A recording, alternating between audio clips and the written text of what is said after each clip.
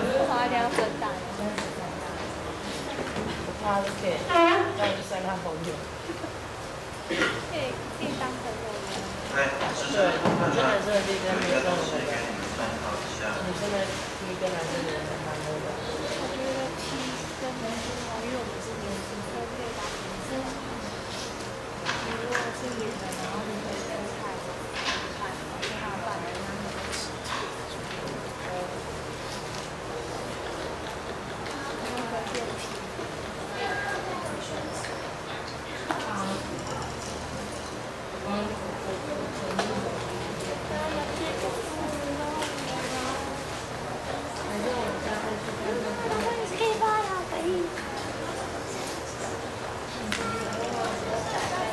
我们里面的要录到我这样子。我刚刚在想，他如果有声音的话，他就要。不行。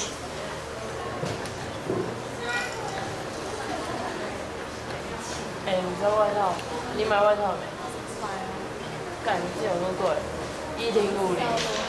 我就被坑了，我是有时候要买980。这是一个探店哈，大概是这样。还有时间订，他们暑假比较便宜。我那时候去买的时候，他这样做。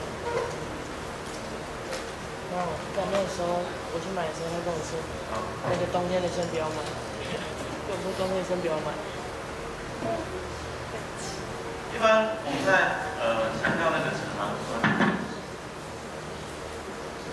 在强调脂肪酸的功能的时候啊，会去提到一个形状上面的问题啊。脂肪酸大部分人体内在使用的差不多都在16到18个碳以上，每一颗黑色的都是碳原子。那碳原子事实上呢，它的满足的键节是4个啊，所以结合起来之后啊，你会看到它整个分子的这个形状呢，走向会有一点像锯齿状，看到啊。然后如果你用一个很粗糙的关，去的地方也不一样。你用一个比较笼统的角度来说的话呢，它会有点像是在直线上。这样看吗？这种，好，然后接下来变一下，双键你们好像还没有学过。在这个地方，碳跟碳之间其实还有一种结合的可能性啊，就是它们可以采用双键结合。所以如果这一长串的碳原子之间只要有一个地方，然后它出现双键呢，它就会造成一个形状上面的问题。我现在左手抓的这个地方，跟右手抓的这个地方，这个分子呢，它会在双键的地方转弯。啊，上面可以再多补充几个，我就不补了。这边呢，这一段是垂直的，然后到双键之后呢，它就转弯，转弯之后呢，就好像那个转一个角度出去啊，所以整个直线分子就变成是折线。看到？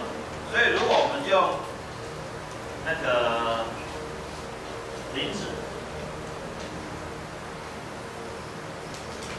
如果我们用磷脂来画的话，磷酸那个地方不去强调啊。今天如果甘油接2个脂肪酸，这2个脂肪酸都是饱和脂肪酸的话，那它画的那2条尾巴呢，就会是直的。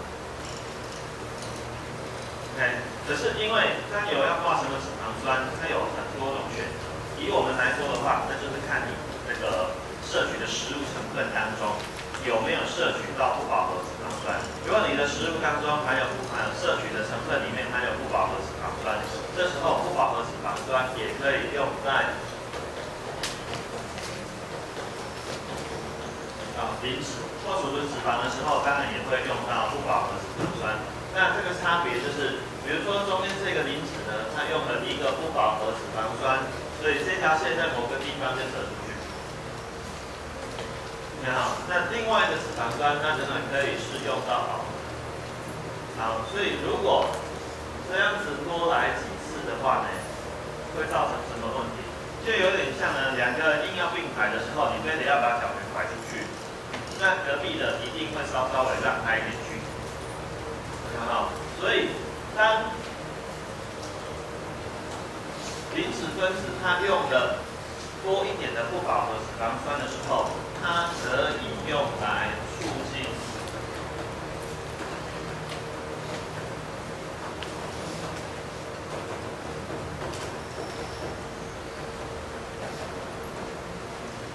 它可以用来促进细胞膜呢那个离子分子的移动性会比较好一点。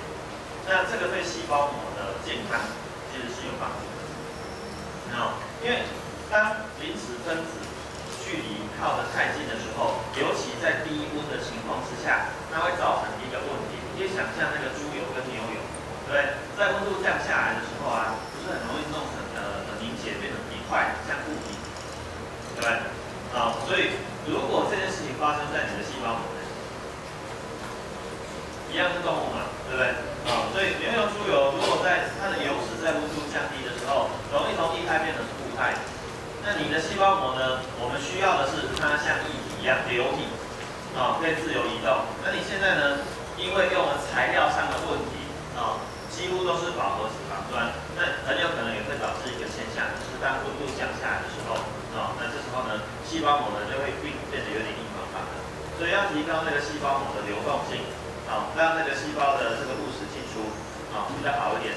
好，那这个时候如果能够选用一些不饱和脂肪酸，对细胞膜的帮助是还蛮明显的。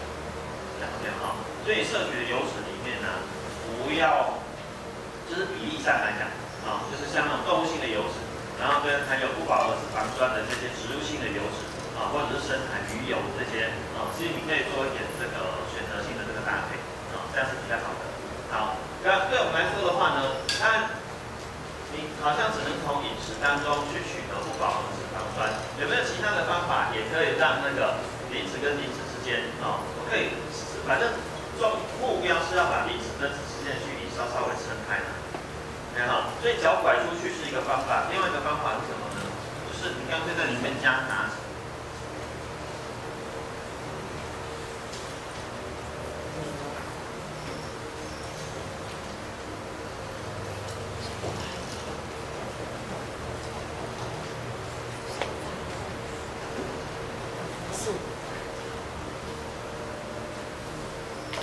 对，所以胆固醇对我们来讲，其实它是一个必要成分。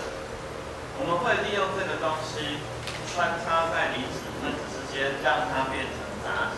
所以当两个离子分子之间存在这个杂质的时候，离子分子是被迫就会被撑开。那我是不是一样加大离子分子之间距离了？可以听懂吗？所以对我们来讲的话，其实胆固醇是细胞膜的一个很重要的功能的化合物。它可以用来，一样也是可以用来提供。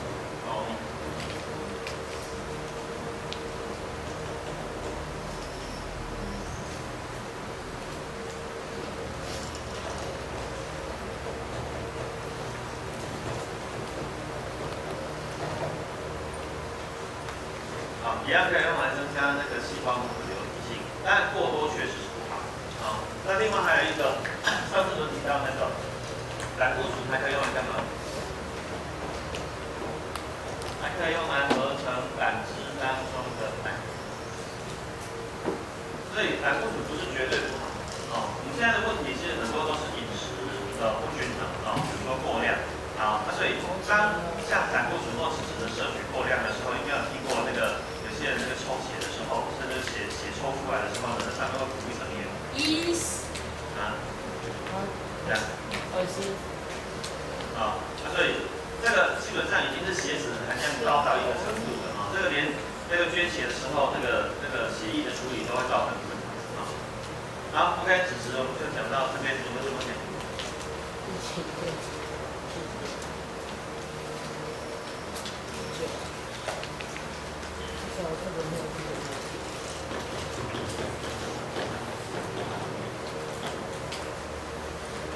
酸。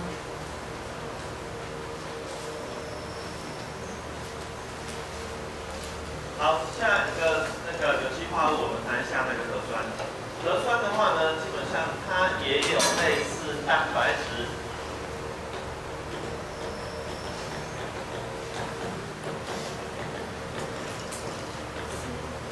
它也有类似蛋白质的这个组成，就是它是一个小单元去挂起来的。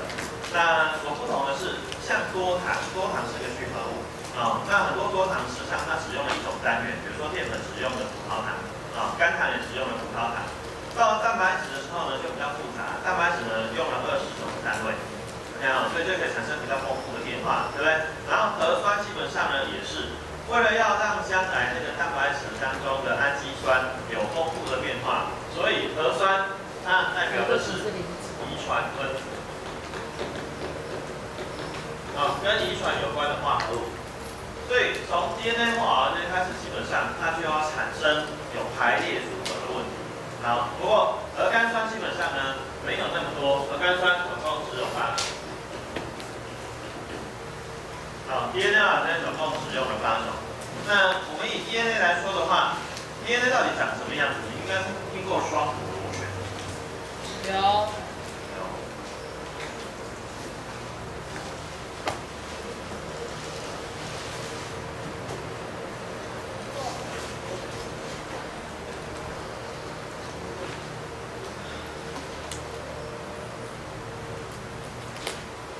好美哦！交给你处理，装塑料袋里面是结体的，想办法，看旁边的方法装的。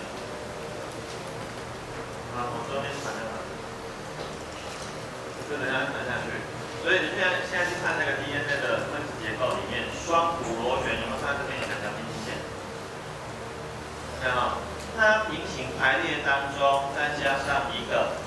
所以你去想一下，你现在呢，有个梯子，然后呢，你开始去把它做适当的扭转。OK 所以 DNA 的架构，分子结构就有点像是梯子，本来2根柱子，完全是直线，那你以平行的方式，然后去把它扭转。OK， 所以你看它这边有平行线，是互相螺旋的。那这个螺旋当中呢，后来呢，从化学成分的分析，他们就发现呢 ，DNA 的这个成分组成里面呢。总共包含了3个，核苷酸呢包含了氢分子的五碳糖，然后还有一个很复杂的有机物叫做含氮碱基，然后再来它用了一个无机物叫做磷酸根。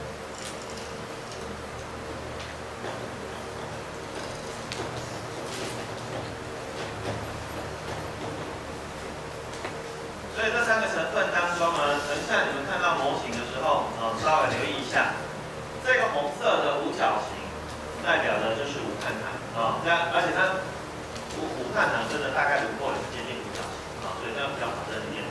然后接下来以这个五碳糖为基础，它一边呢会去连磷酸根，所以旁边这个小颗粒正立方体是四面体，这颗就是磷酸根。然后往中间这个螺旋的梯子的中间这个地方，这里会有不同颜色，然后拼出不同颜色拼出来的东西。这个每一块像饼干一样的，这个代表的就是含氮碱基。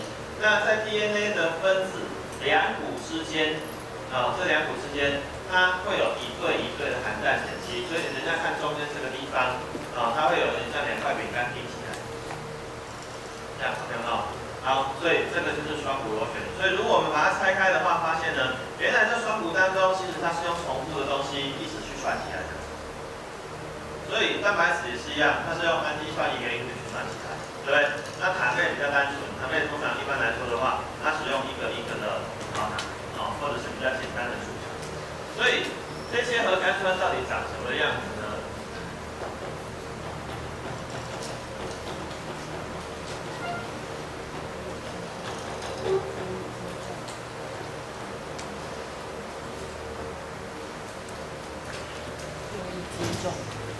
？6亿斤重。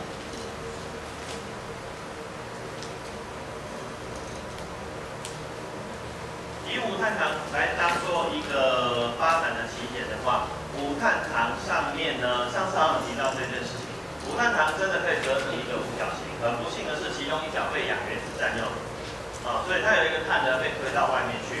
然后，可是我们可以帮五碳糖的每一个碳标上记号，因为顺时针过来，顺时针过来，2之后另一个转角，这里其实有一个碳。那我们一般用图形的简单轮廓的话，是不会把碳写出来的那你就知道每一个转角的地方就有一个碳，所以这是第一个碳的位置。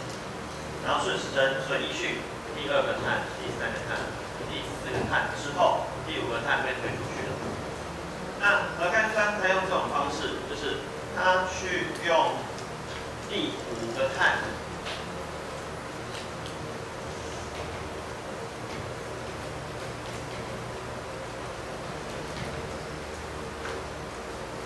它用第5个碳去接上磷酸根，磷酸根的代号是 Di。OK， 那磷酸根在这个地方，它可以1到3个，至少要1个，最多只能到3个。那这3个的时候呢，就是一起传下去，那这是极限。这种接法基本上有一个很可怕的是，这2个地方，那个化学键会超级不稳定，因为磷酸不太喜欢这种接法。然后接下来往右边呢，1号碳这个地方，它会去接一个，就是这个复杂有机物含氮碱基。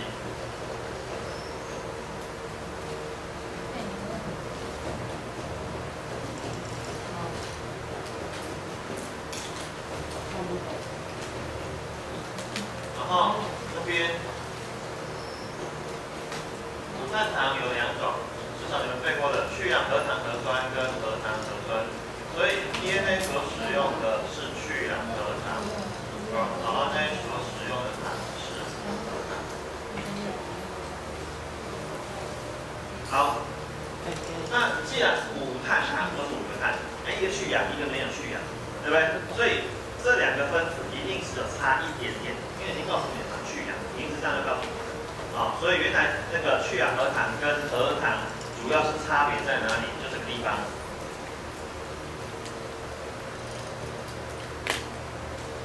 如果2号碳这个地方所接的碳跟氢之外都没有出现氧，那就叫做去氧核糖。如果2号碳这个地方有出现氧，那就是核糖。我们上次讲过，糖类有一个特质，糖类上面是不是几乎每一个碳都会挂 OH？ 有印象吗？糖类的特性就是它的一长串的碳当中，常常都会接着 OH 或 O， 对不对？然后所以呢，它的2号碳上面如果没有接上 OH， 那这个时候它就是去氧核糖。OK 啊，还有含有 OH 的话，基本上就是核糖。好，这是一个简单的区分。所以你可以用2号碳来区别去氧核糖跟核糖的差别。然后5号碳的地方只有磷酸根1个或3个的问题，所以这比较简单，它只是一个数量的变化。那数量的变化会决定在它会呈现出来的特质差别，只是能量的高低。接的越多，能量越高，极限3个，不会再接上去了，第4个不会存在。然后接下来含氮碱基这个地方就比较麻烦。含氮碱基呢，基本上总共有5种，可是如果我们把它拆开来看的话，你们的圣子还要吗？等一下，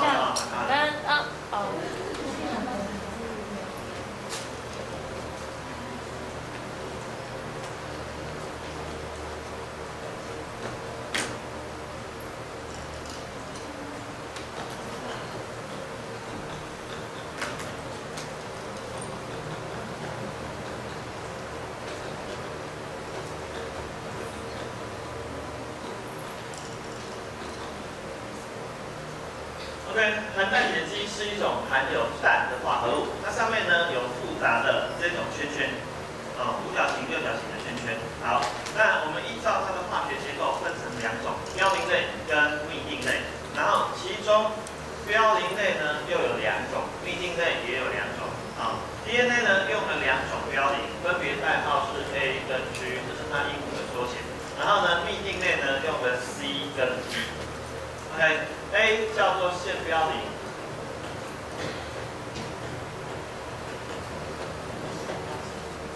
然后 G 叫做鸟标零。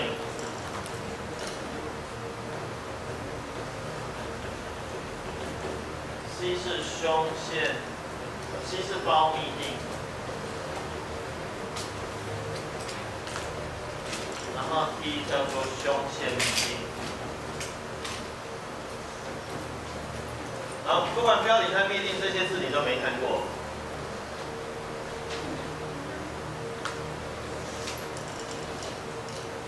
幸好有边念边，你就将就的记一下，没习惯对，不然这个很难去擦。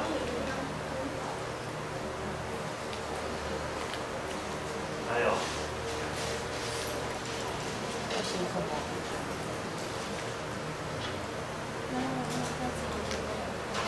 是标准吗？好，所以等下来看这个，等下再谈细节哦，先把它成分表内。对RNA来说的话呢，RNA 有3种含氮碱基，基本上呢会跟 DNA 重复，就是 RNA 也会用 A， 也会用 G， 也会用 C， 可是 RNA 上面不出现 D， 那用另外一个材料叫做 U 尿嘧啶。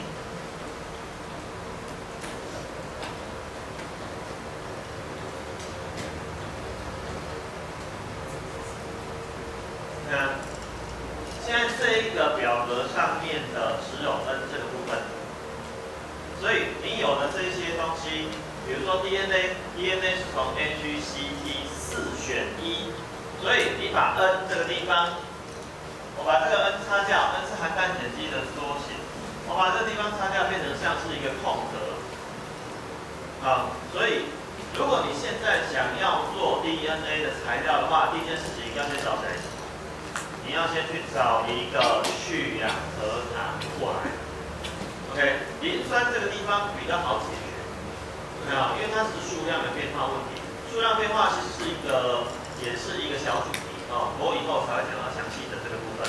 好，你先知道磷酸根，反正起码要结1个，最多结3个，然后这是一个无碳糖。如果你现在确定将来这个核苷酸要用在 DNA， 你在第一时间所找的无碳糖就必须是去氧核糖。然后利用这个去氧核糖1号碳上面这个地方空一个位置给它，然后这个位置你只能从 AGCT 4选1。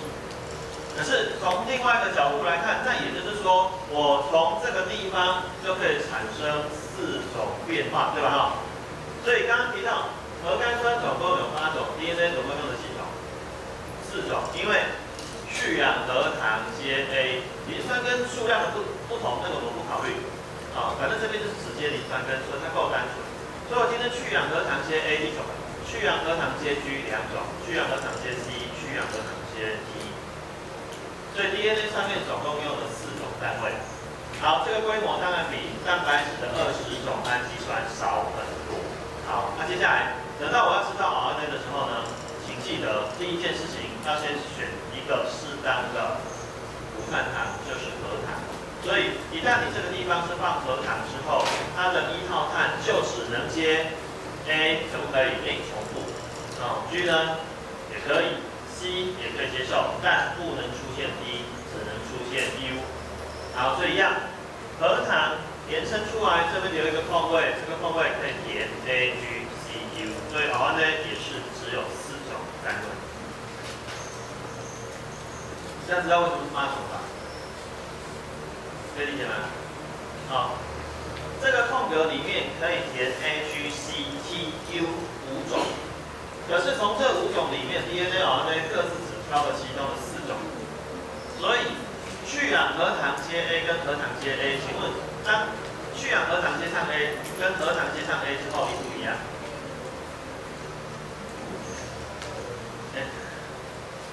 一定要写吗？我现在用一个去氧核糖，然后去接上 A， 然后用一个核糖去接上 A 之后，请问有没有一样？不同嘛，一个叫去氧核糖，一个是核糖，对不对？所以它一开始的组成的这个小成分就不一样了，在变化出去之后，当然一定不一样，对不对？所以如果你现在是说啊，那 DNA 跟 RNA 有没有用到 A？ 所以如果你把 A 从那个无碳糖拆下来，那请问 DNA 有没有用到 A？RNA 有没有用到 A？ 这样听懂吗？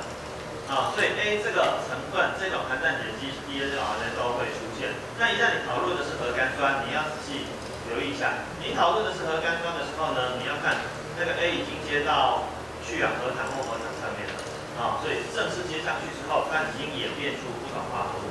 所以核苷酸总共是8种，不是5种。那 DNA 跟 RNA 所使用的含氮碱基总共是几种？5种。如果你只讨论含氮碱基 ，DNA 交 RNA 所使用的含氮碱基的种类有2种，有标零跟嘧啶这2类，而总共是5种 AGCTU。跟无碳糖进一步组合之后呢，可以组合出8种核苷酸 ，DNA 用4种，RNA 用了4种，对吗？那这个东西到底可以用在哪里呢？刚刚讲它已经是代表遗传分子，对不对？所以以功能面来说的话呢，它代表的是遗传，方法上是这样子。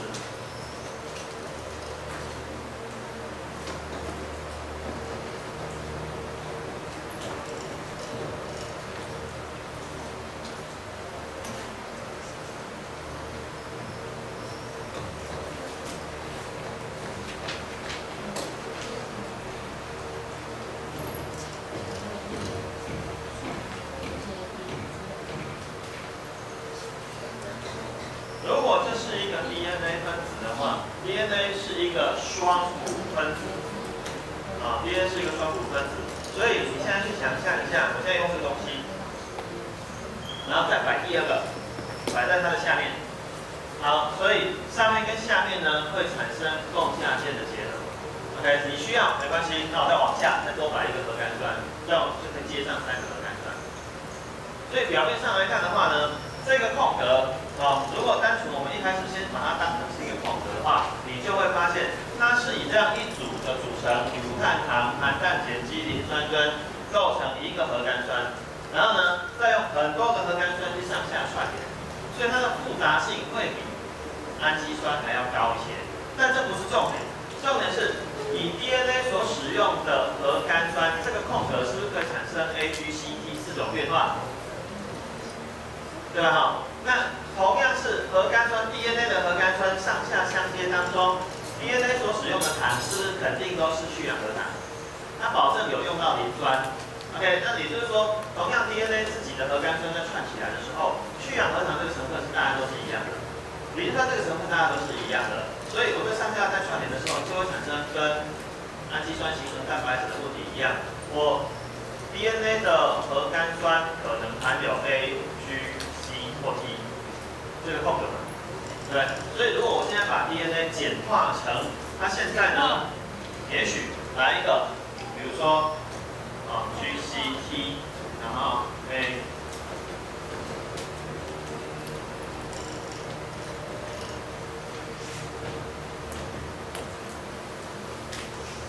不能用，这样。所以，如果我现在看核苷酸上下串联起来的时候，我不去找自己的麻烦，我去看无碳糖，无碳糖反正一定是去氧核糖，磷酸根只是用来帮忙接起来的。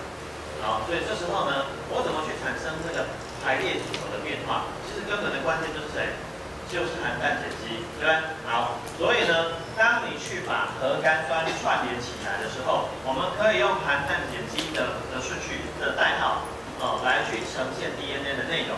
可是，当你去把那个核苷酸一个一个接起来，我现在转一个方向，把它摆成横的，你看那个地方，它必须是上下接的，因为我核苷酸画成那个方向，这个叫做一个单核。如果你把核苷酸一个一个接起来之后，这样只是一个单股，可是 DNA 是双股分子，双股怎么来呢？这是另外一个单股。所以 DNA 其实是用2串核苷酸串起来的分子，然后呢，再用一个非常巧妙的方式去把它并排起来。并排之后呢，它会自动螺旋。DNA 的螺旋不是外力造成的 ，DNA 的螺旋是自己扭转的。因为它自己以这个方式扭转的形状是最自然的，对吗？所以双股的意义是在于 DNA 真的是2串的核苷酸然后呢并排形成。那并排之后，后来呢，诺贝尔奖里面有一个非常重要的发现，他们发现呢 DNA 双股并排当中，2股之间上面这一股跟下面这一股的核苷酸，它们彼此之间有一个非常微妙的配对关系。上面这一股呢，如果它的核苷酸用的是 G， 我都可以预测，跟它平行、相同水平位置的另外一股上面的核苷酸，这里一定出现 C， 出除非发生意外啊。然后如果这是 C， 那就颠倒过来，这边用的就是 G。然后如果这边是 T， 它就用 A； 如果是 A， 它就用 T。OK， 所以双股之间呢，它会有一个很有趣的叫做碱基配对原则。所以你刚刚看到的模型，正中间当中。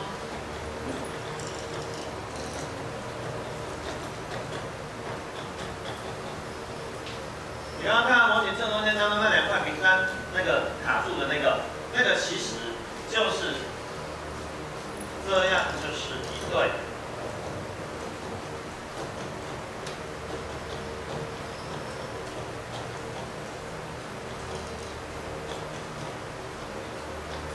这样就是一对含氮碱基，可是它的配对关系是绑死的，一定是 A 跟 T 配 ，G 跟 C 配 ，OK 吗？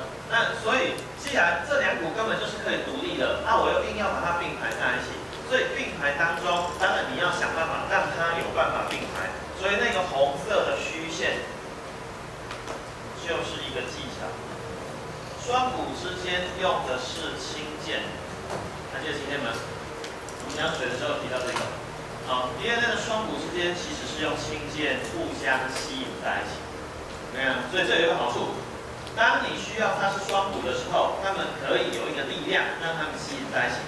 当你有一个需要去用 DNA 的时候，比如说要复制 DNA 的时候，它可以先拆开。OK， 所以它方便组合，也方便拆开，这是氢键的好处。因为这个吸引力刚好有一点强，又不太强。所以你刚刚看到那个中间柱子那地方像2块饼干卡住的闭起来的那个就是含氮碱基的配对关系配对关系只存在这个 A 配 B、G 配 C。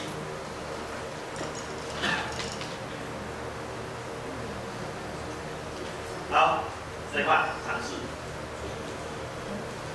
缩写、中文题都很重要。好，到这边。没有问题。所以RNA是什么呢？我将来想要制造，像这个提到嘛，我们可以利用 DNA 去制造 RNA。RNA 的存在基本上呢，它是配合 DNA 来使用的。所以有一天，如果你想要使用 DNA 的时候，我们可以去挑其中一个来借用一下，拿它。我现在拿 DNA 下面的这一股，然后现在要去产生 RNA 的时候，对不对？我们讲说 DNA 有点像是呢这个光碟录音带原版的，然后可是我可以复制一份出来。好，那所以要复制，我要想办法让 RNA 的内容跟 DNA 几乎是一样，最好是完全一样。可是现在已经有一个问题了 ，DNA 有 AGCT， 可是 RNA 只有 AGCU， 所以碰到T 的地方找 U 来替代就好了。所以你现在看我现在拿 DNA 的这一股叫 C， 对不对？所以 DNA 上面有 C， 那我去抓一个东西来跟它配，就是 G。红色看得清楚吗？算了，用黄色，用黄色好了。好，那个时候，因为它是用核糖，所以我用另外一个那个形状。所以现在呢？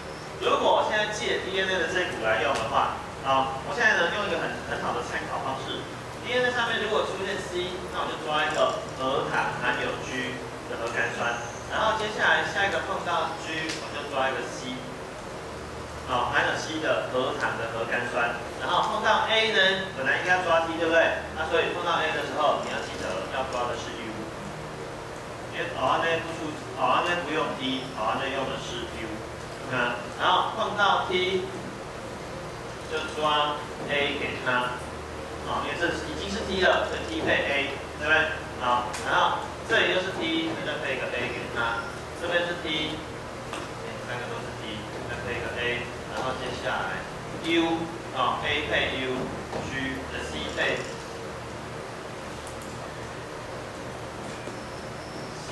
G。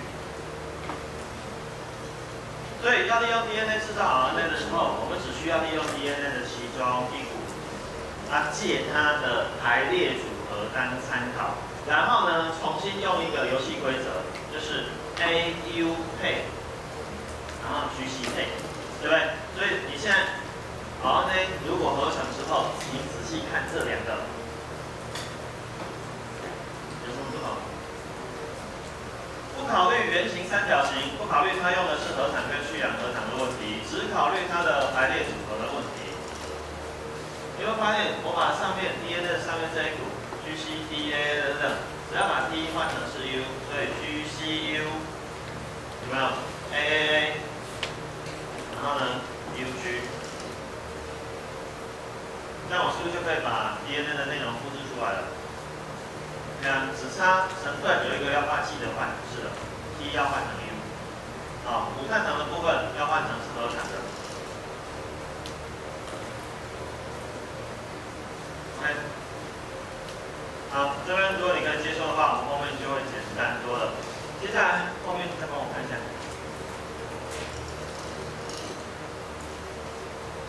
对的。好，补充两个东西，所以接下来核酸之后，维生素。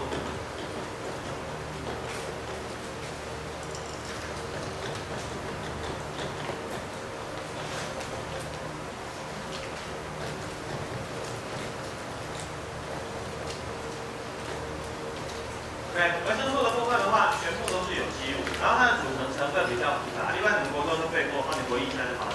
脂溶性的维生素包括的 A、D、E、K， 有没有？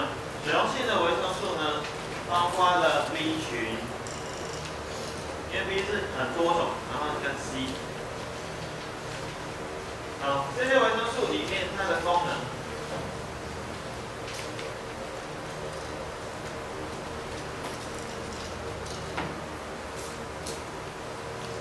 比如说 A 应该知道跟视网膜，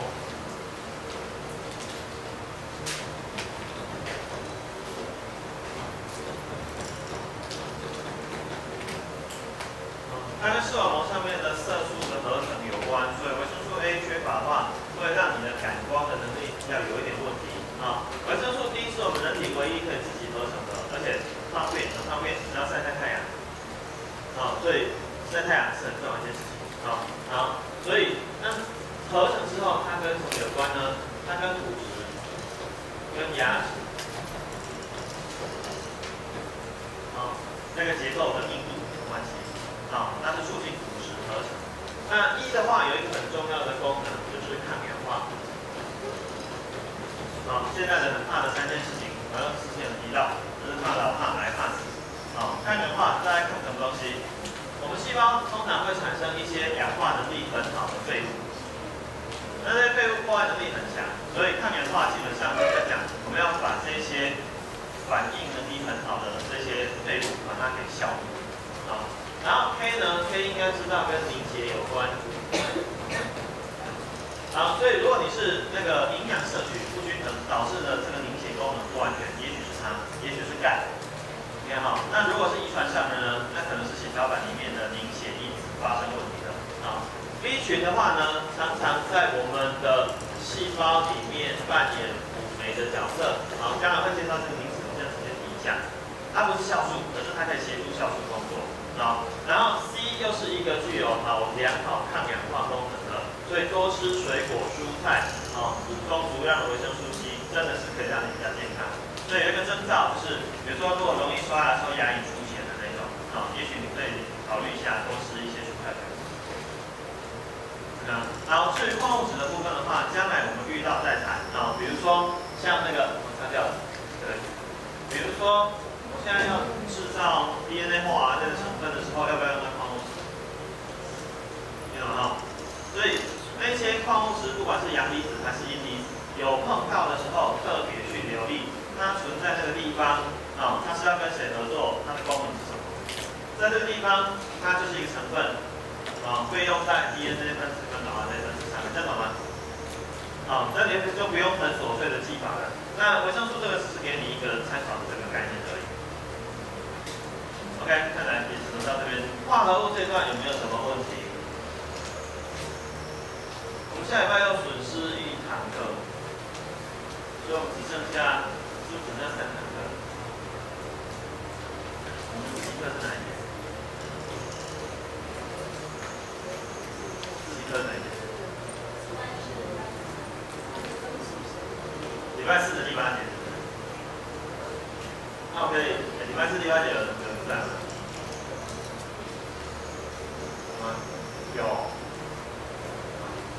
在？快是第8点。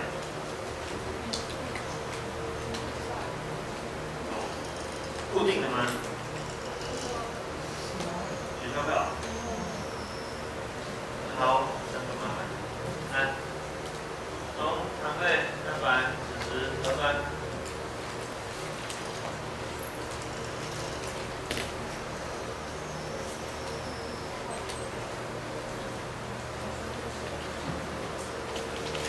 OK， 所以再补充一句话，没有问题的话，现在你去把它想象成，老师，你在插的那里，对，你刚才在插的那里是为什么是要先框一个这样，然后才那个水溶性不在讲这边吗？这是维生素。对，然后不在讲什么水溶性跟什么性啊那个。这跟核酸无关。那个箭号是什么意思？就是我这边没有放。你说维生素的问题还是 DNA 的问题？这边 DNA，你为什么把它框住？就是这个好看。对。就是说，有没有发现我怎么样去复制 DNA 的内容？它用了一个很聪明的技巧。DNA 不是双股吗？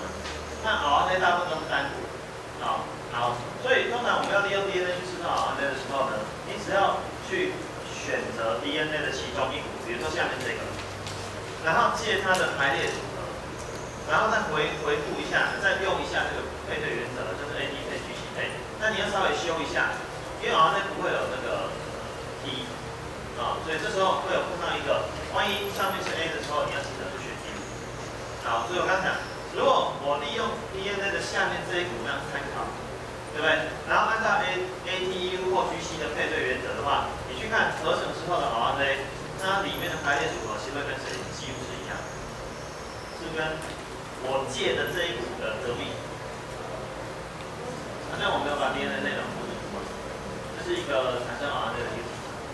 好，那另外提一个名词，就是说基因跟密码的问题。我们现在呢，如果把它延伸一下的话，所以你去想象一下，我现在手上有一条很长的 DNA，OK， 所以所谓的基因呢，基因你们以前好像也有学到这个概念，基因就是 DNA 上面某一段的内容叫做基因，而基因密码就是这上面每3个含氮碱基或核苷酸的排列组合称之为基因密码。如果这个补充你可以接受的话，后面有很多东西你可以简单说的好，大概就这样子。另外因为所以在打扫的时候发现有一个讲义之前留下的就是这本，所以如果你们有那个有做预习的，然后有写完册页的就是这个数量有限。